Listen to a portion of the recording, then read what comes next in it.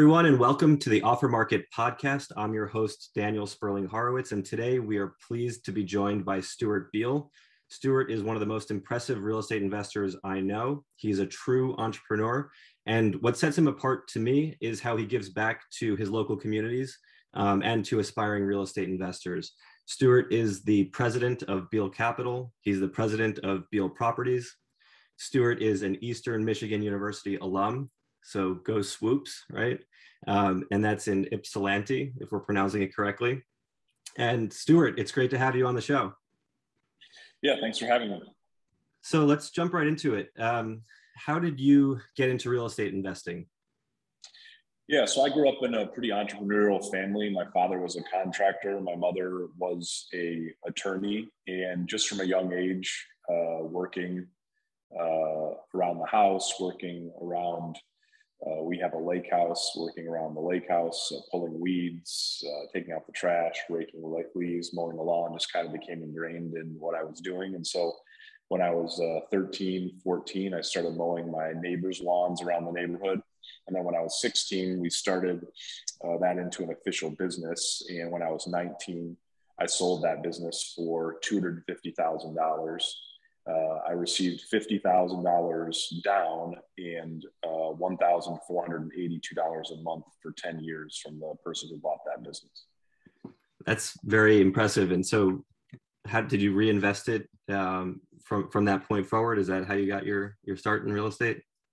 Yeah, so I wanted to go to Eastern Michigan University. The business school is in downtown, and I started looking at investment properties that are within walking distance because I wanted to do a house hack that I had read about in business magazines and real estate investment books. And so we did what we call a supersize house hack, where we bought a 5-unit property, and I lived in 1 unit, apartment number 4, and then rented out the other 4 to other people. Awesome. House hacking, for those of you who are not familiar, is an incredibly powerful way to get started in real estate investing. It's essentially having tenants pay your principal, interest, taxes, and insurance, and hopefully provide some additional cash flow on top of that. So was it a good cash flowing first property for you? Yeah, I sold that property 19 years later. I've done 4 cash out refinances. It's cash flowed through good times and bad. And in the beginning, in the first couple of months, it basically did exactly what you're saying, where I was living rent free. I was doing some of the maintenance myself, so the maintenance costs were reduced. But yeah, it basically did that. And that's what I recommend for first time investors. If you're not married and don't have kids, you should buy a duplex or triplex, live in one of the units. And if it's a 2 or 3 bedroom, actually rent the 2nd and 3rd bedroom out to people. So you're living with other people. And then of course, if it's a duplex or triplex, rent those other units to people. And then of course, the most simple thing is to buy a 3-bedroom house, and you live in 1 bedroom and rent 2 to friends. And that's the best way to get started. Absolutely. House hacking is a beautiful thing. I'm glad you brought that up.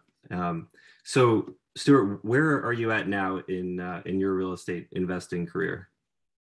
Yeah, so I've been doing this for 19 years now, and I'm invested in 6,000 apartments in 5 states.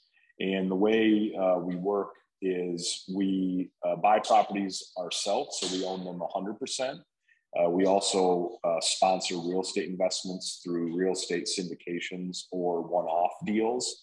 And then I also invest in other people's real estate syndications. And that's how we get that large figure, 6,000 units.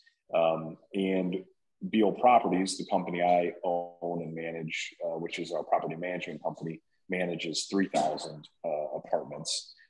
About half of which we either own or are part of our syndications, and the other half we manage for third-party individuals. If you bought a single-family home, we'd gladly manage it for you, that type of thing.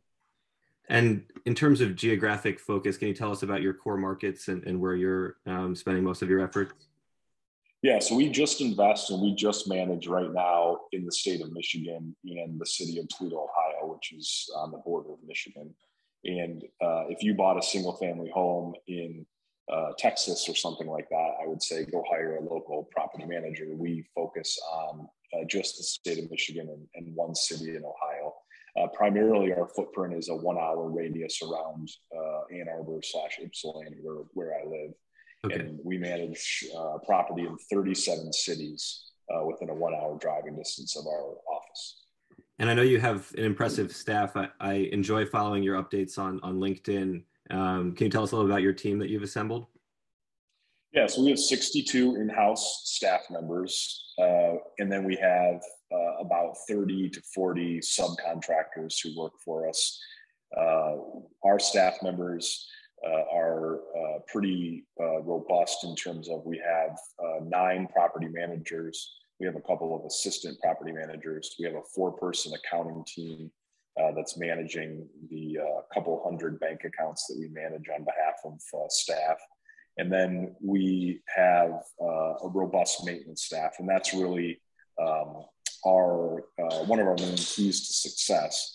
If you are renovating a house, you can't quite get it finished, and you want to hire us to manage it. That's a very common thing. Hey, Stewart, I'm about 75% done with this project. It's petered out. I can't find any help to finish it.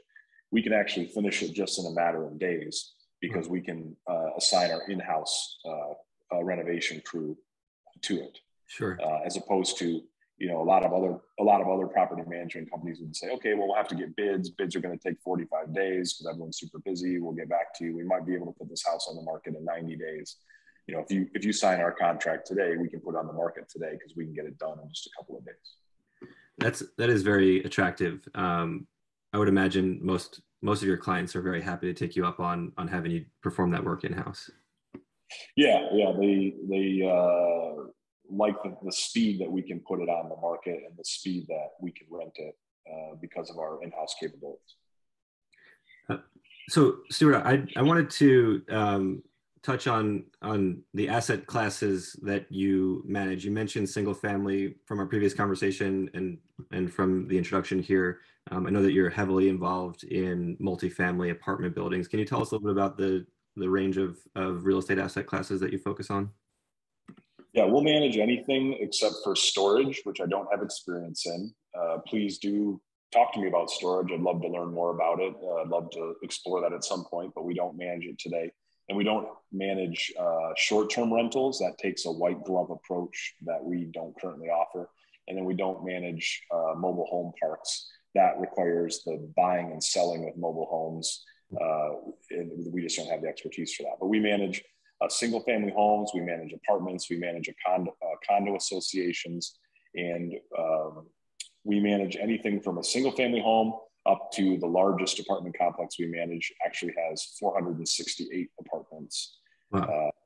And everything in between. So we manage a 247 unit, we manage a 154 unit, we manage a 90 unit, and then it just goes there, in between 1 and 90 tons of those.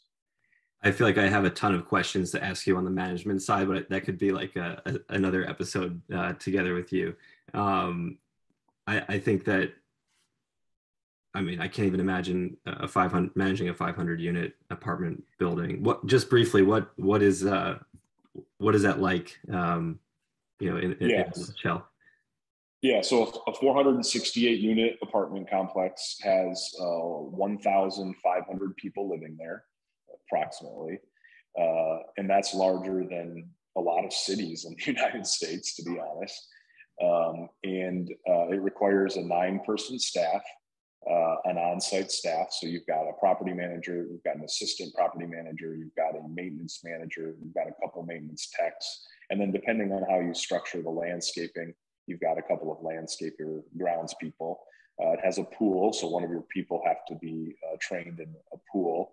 And basically, the property is so large that when you're done trimming the bushes, you have to start trimming the bushes again in a continuous loop, because there's over, I don't know, thousands of bushes and trees and things on the property. So, and the same thing with trash. The second you're done picking up the trash in the morning, you have to start picking up the trash again, just because it blows around, a little bit. So it just it's like managing a small city basically, and you have to have a dedicated staff there to do it.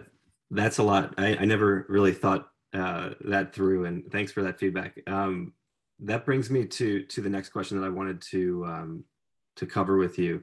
Can you tell us about a recent deal, maybe one that you're currently processing, that has some lessons for our listeners?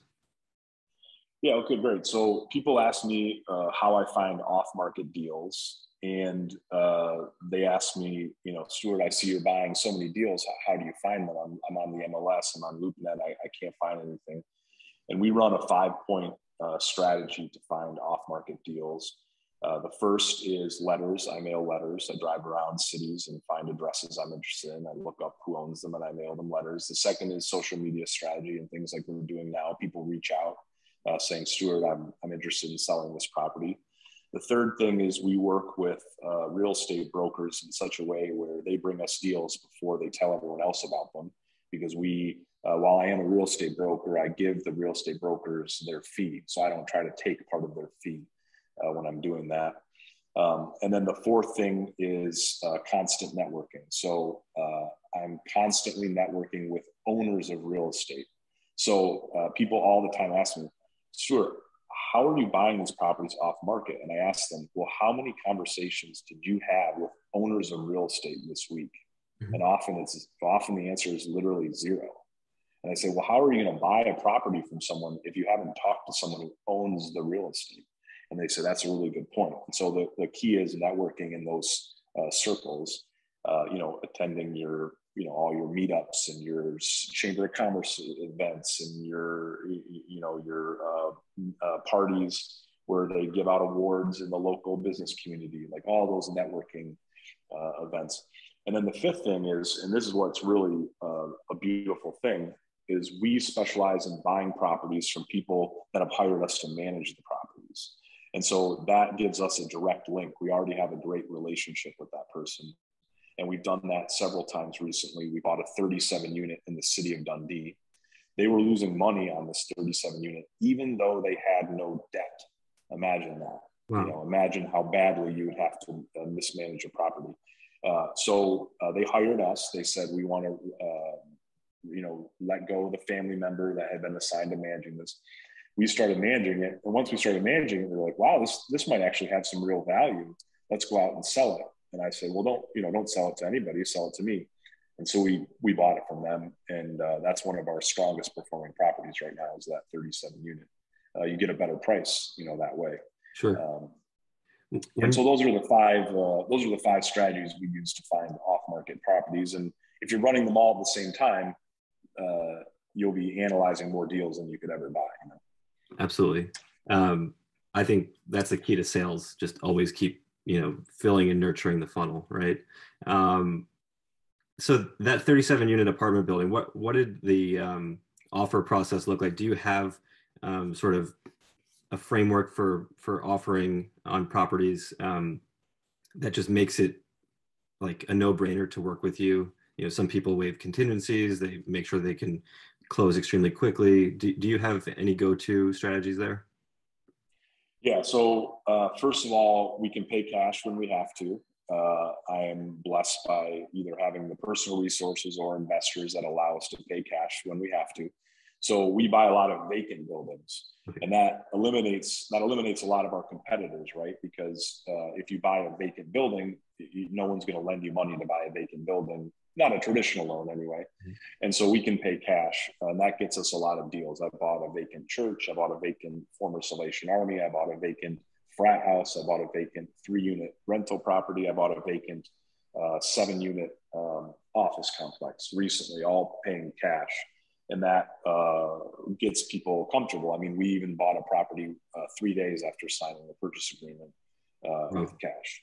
That's the first thing. And then the second thing is we tell our sellers that we're not going to put them through an extremely painful inspection process. I get comfortable with the property before we put it under contract. And then when we inspect, we're not going to nickel and dime them and give them a hard time about a missing faucet here or this garbage disposal doesn't work. type of thing. Sure. Now, if there's big items, foundation problems, structural problems, roofing problems, we'll talk about it for sure, but we're not going to nickel and dime them. And then the third is execution of closing. I've bought 95% of the properties I've put under contract. So we have a very good track record of closing. That's super helpful insight. Moving along here, briefly, what does a typical day look like for you, Stewart? Yeah, so I get up about 7 a.m., get my daughters ready for school with my wife, and then I come to the office, and basically it's first making sure everyone has arrived at work and is doing what we're trying to do. So that's, brief check-ins with the property managers to make sure they've checked in with their maintenance staff and, the plan for the day is being executed. And then, it's emails. I work basically on emails all day. That's the way I like to work. Emails, emails allow you to stay off the phone, and the key to business success is staying off the phone for the most part, except if you're meeting someone for the first time and networking for them for the first time. But, I don't talk to residents on the phone for sure. That's a number one key in property management, is never speak to a resident on the phone, because you'll find that they repeat themselves 19 times, and you're on the phone for 23 minutes talking about why the toilet is clogged, when you could have just sent an email saying the plumber's on the way, type of thing. That's golden. Golden. So then late afternoon, I start planning the next day, and we work with to-do lists, basically short-term, mid-term, and long-term to-do lists, so that everyone is on track. And even a property manager, they know what their job is, and they don't need a ton of direction. But a lot of these properties need constant improvement. They need short-term, mid-term, long-term plans to be executed. So that's kind of what you're working on with the property managers is, okay, this property is 100% occupied. Everyone's paid their rent. Well, let's not just sit back and do nothing. Let's make this property better. So how are we going to do that? Are we replacing the common area carpet? Are we getting quotes to paint the walls? How are we going to improve this property? So it's just constant, work. It feels like value add is sort of the core to your real estate investing strategy. It sounds like distressed properties, stabilize them, add value, refinance. A lot of people refer to that as like the BRRR method: buy, rehab, rent, refinance, repeat. Would you say that that's like the bread and butter for Beal Properties and Beal Capital? Yeah, that's the exact strategy. We call it, again, I said the supersized house hack. It's a supersized BRRR method. It's the exact same thing. We bought a 60 unit in Dundee a couple months ago, and we asked all the existing residents to sign rent increases of 5%, very fair in this market where rent's skyrocketing 10% or more. So we offered the existing tenants a good deal. Please sign with us at 5%.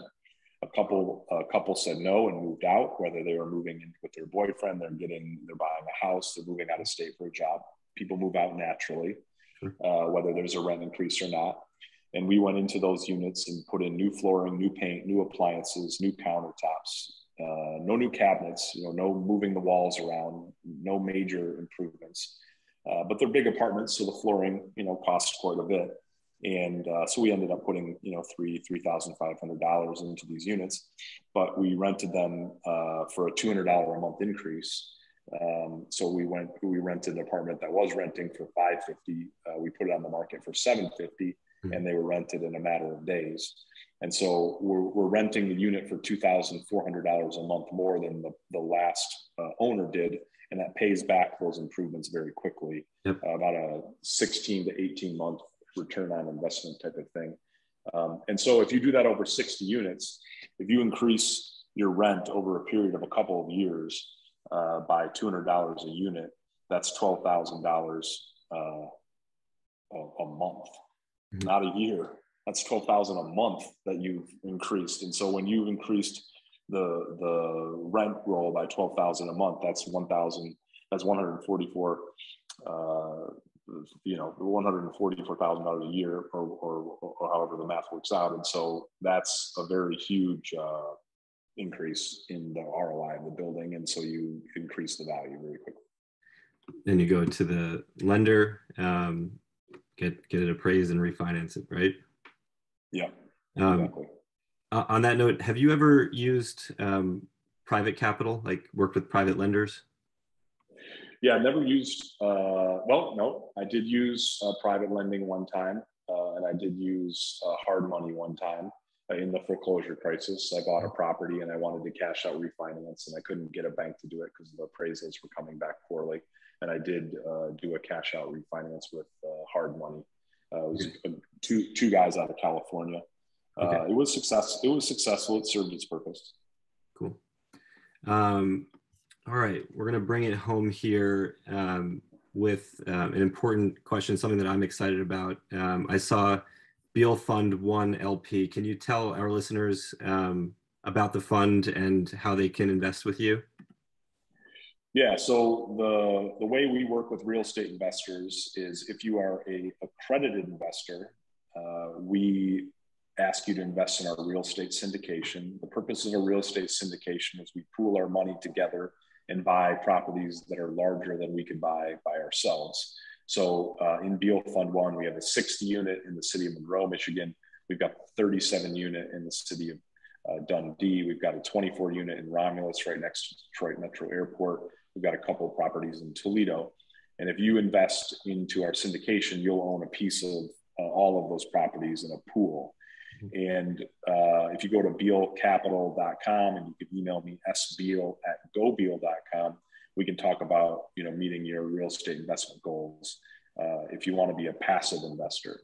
Now, if you want to be a hands-on investor and do most of the work, you can also work with us. Go out and buy a property in the state of Michigan, do most of the work, get that sweat equity, get that,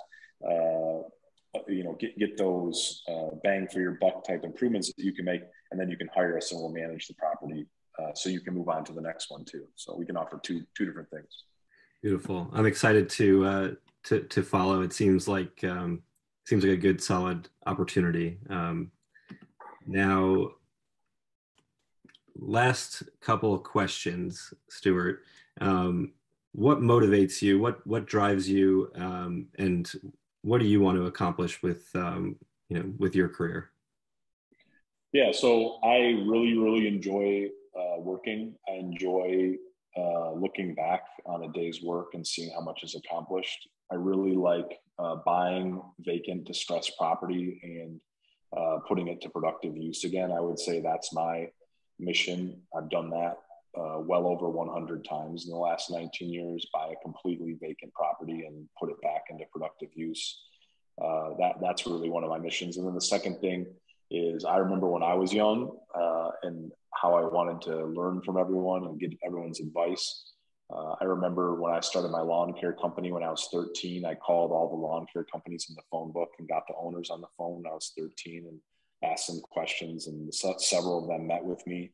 And then when I was 19, I wanted to invest in real estate. I cold emailed an owner, a guy who owns 25,000 apartments, and he actually invited me to his office, and I met with him when I was 19 and asked him all the questions I had. And so I remember those people helping me out. So one of my missions is constant networking, constant giving back, and providing value. So if you ask me for a favor, I will guarantee do it. If you ask me for help, I will give you advice. And I get people reaching out all the time, and that comes back all the time. So we constantly, hey, Stewart, I rented from you 9 years ago. It went pretty well. I bought my own investment property. Can you manage it? Or, Stewart, you help me out with this. This guy needs this. Can I put you in touch? And it works out. And so the best example I can give you is a guy named Steve with Curtis Kitchen and Bath. He did a kitchen project for us in the frat house that we bought. And I asked him to sponsor an event I was doing. It was really important to me. I wanted to have a nice list of sponsors, one, to help pay for the event, but two, so that the people coming to the event could see there was some serious professionalism around this event. So Steve said he would sponsor he chipped in some money to fund the event. And then I referred him to a couple of people who hired him to do cabinets. And then the most beautiful thing happened. A guy named Milo in Romulus, who owns a 24 unit, hired him to replace the cabinets in one of his apartments, and also let slip to Steve that Milo wanted to sell the property. And so Steve, as he was driving away, called me, Stewart, oh my God, I've got a hot tip for you. A 24 unit directly next to the Detroit Metro Airport. This guy wants to sell and he wants to do it now. Here's his phone number. So I called Milo and I had that deal under contract in 3 days. And so that's kind of how it comes full circle. Yep. That's beautiful. I feel like there's so many great takeaways from this conversation, Stewart. And I was going to ask, what's the most important lesson that you've learned so far in your real estate investing journey? I don't want to speak for you, but I would say it's pretty hard to beat that lesson that you just shared, paying it forward, and things do come full circle. Do you have anything that you wanted to add on top of that, or? Yeah, I mean, I would just say, everything's so negative these days in the news. Everything's so negative online all the time. And so if you follow me online, you'll see that it's all positive. I just try to spew positivity all the time. Property management's a really tough job. So you'll see me joking sometimes about property management, but I try to do it in a positive way. And really just try to keep people focused on, how to go about your day in a positive manner. That's what I do. I stay positive all the time. People come at me about all sorts of issues in property management because it's it can be a negative business, and I just try to resolve it. I don't engage in it. I just keep it positive. Wonderful. Stewart, thank you very much for joining us on the OfferMarket podcast. It's been an absolute treat. And I look forward to keeping in touch with you. Wish you all the best, personally, professionally. And thanks everyone for tuning in to this episode. And Stewart, thank you so much. All right. Sounds good. Thank you very much.